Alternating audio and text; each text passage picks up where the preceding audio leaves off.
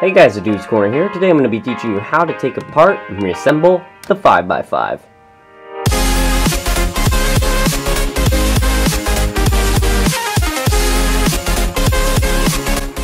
Now, if you are wondering why I am uploading this video before I am uploading the 4x4, it's because you do kind of need to understand a little bit of the 5x5 mechanism before you can take apart and reassemble the 4x4. Now, one other thing that I would like to mention is that you will need to know how to take apart a 3x3 and reassemble it before you can take apart and reassemble the 5x5.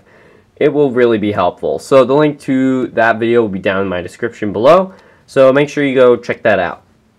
So the way we're going to be taking apart this puzzle is, there are actually 3 ways. Now the first thing is if none of these 3 ways work for you, you can take the center cap off and then just loosen up the puzzle because your cube is probably too tight. So the way we can do some of them, now each cube works differently for each one, is you kind of turn the cube just a little bit on the right and a little bit on the top. So you kind of get this gap, and then you can pop out this center corner piece out. And my cube doesn't let me do that, so I know that that's not an option for me to use. Another one that I could do is I turn the right side 45 degrees like this, and then I grab one of these edge pieces out. My cube also will not let me do this. This one's a little more difficult, but if yours lets you do that, then that's the way you're going to want to take apart your puzzle. And the other way is you turn the top face 45 degrees, and you're going to get your thumb underneath all 3 of the edge pieces, and then you're just going to lift up. And my cube does let me do that. So that's how I know I will take apart the puzzle. Just kind of keep lifting it, and it will explode. And then from there, you know, however many pieces come out, you can kind of just slowly take it apart from there. As you can tell, there's a lot of pieces in a 5x5. Okay. Pieces are dropping. Hang on. Oh, where did that go? Where's that piece? Oh, there it is. There. Now all the pieces are back together. Yay. Okay. Yeah, so we're going to organize all these pieces from edges, corners, and then centers.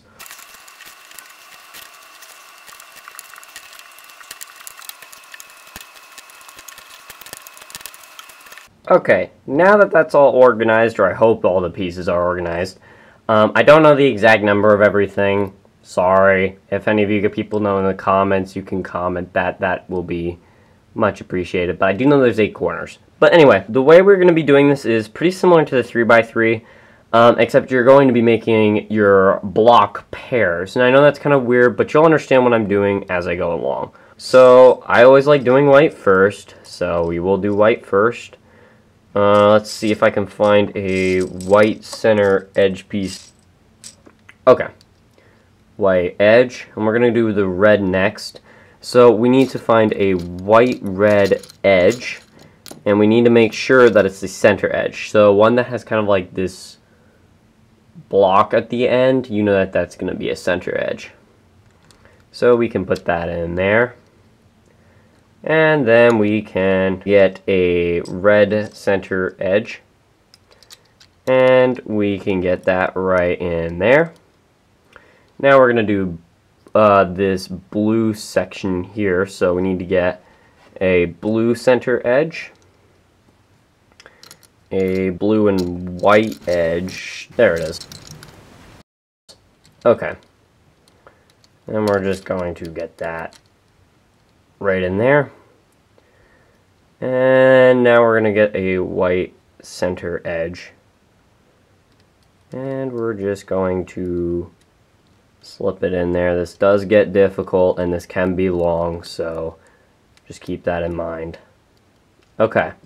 Now you're going to turn it upside down, kind of like this, so you have your 2 edge sides downward. You're going to get a white corner, and you're just going to stick it in there. And you got to find a blue-white edge. Now, if you get one of, you got to make sure you find the right one. So now we are looking for a white-red edge. And there it is. Sorry if I'm making a mess here. I'm trying to keep it organized. Okay, that goes in there. Now we got to get the corner. Now we just got to get this edge here. And then you're going to put a corner right in there.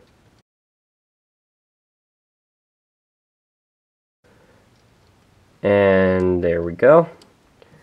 Now we're going to get another red edge center. One of these. A blue edge center.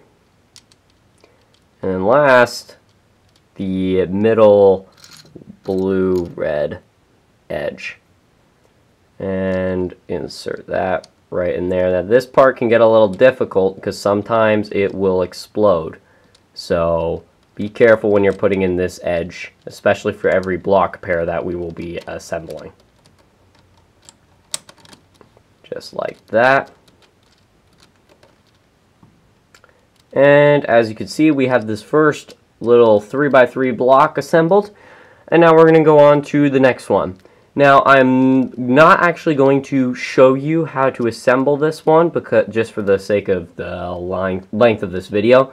But you're going to build this edge part here, and then put in all the pieces on this part, and then put the last edge pair. Alright, so this is what your second block should look like. And now after you finished it, you should just go ahead and do the exact same thing on this block right here. So now that you have completed this block here, you're just going to do the same with this block next. Now you should have completed all the first 4 of the blocks, which means all your first 3 layers of the puzzle are built.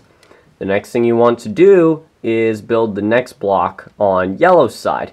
Now this is actually going to work the exact same way. You're just going to build the 2 edge lines here and here. So you're just going to build it the exact same way. It doesn't make a difference. Now that your 5th block is built, you're just going to do the same thing on another block right next to it, and then you only have 2 blocks left to build. Alright, now you only have 2 blocks left to build. And you're going to build these together. So the first thing you're going to do is you're going to get this center edge pair in first. So now you got that in, and now you're going to do these. So what you're going to do is you're first going to put both center corners in for both these sides. Next, you're going to want to put these top edges in. This edge here. This edge here. Now you're going to get the 2 edges for here.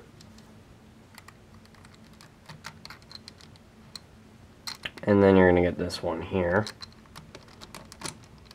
Alright, now you got to do the corners. This gets tough because it's not going to easily fit, so you're going to have to move this center pair out of the way so you get a nice good size hole.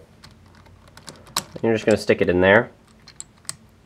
Now you're going to move this side the opposite way, and then you're just going to do the same over on this side. Yes, this does get a little bit difficult to get in. There we go. Now we have these open gaps left. Now, what we're going to do is we're going to first put one of these corners in. Yes, once again, this can get tough. And then we're just going to go ahead and do it on the next one. I'm going to turn it around. Okay. Now you only have these 2 bars left. So what you're going to do is you're going to put one of them in, one of these edges in. So now you have 1 edge in, and you have 1 left to put in. You're just going to separate these 2 and kind of pull this one up just a little bit, kind of like that. And make sure this edge is kind of away. This can get a little difficult to see, but just kind of angle it as best as you can, and the piece should get in. Okay, so the way we're going to do this is for the last 2 dots is you're going to turn the top and then turn this side up just slightly. Bring this over and then kind of hook it in there, just like that. After you have 1 left, you're going to pull this up and then pull this out. So make sure that gap is nice and big as best as you can get it. And then the piece should go right in. Yes, that can get a little difficult. As you can tell, I kind of had a little bit of trouble, but the puzzle is reassembled and working just fine. So, thank you all so much for watching. If you found this video helpful, please remember to hit that like button. And hit the subscribe button if you haven't already, for there will be a 4x4 teardown and reassemble coming out very soon. So, thank you all so much for watching, and I will see you all in my next video.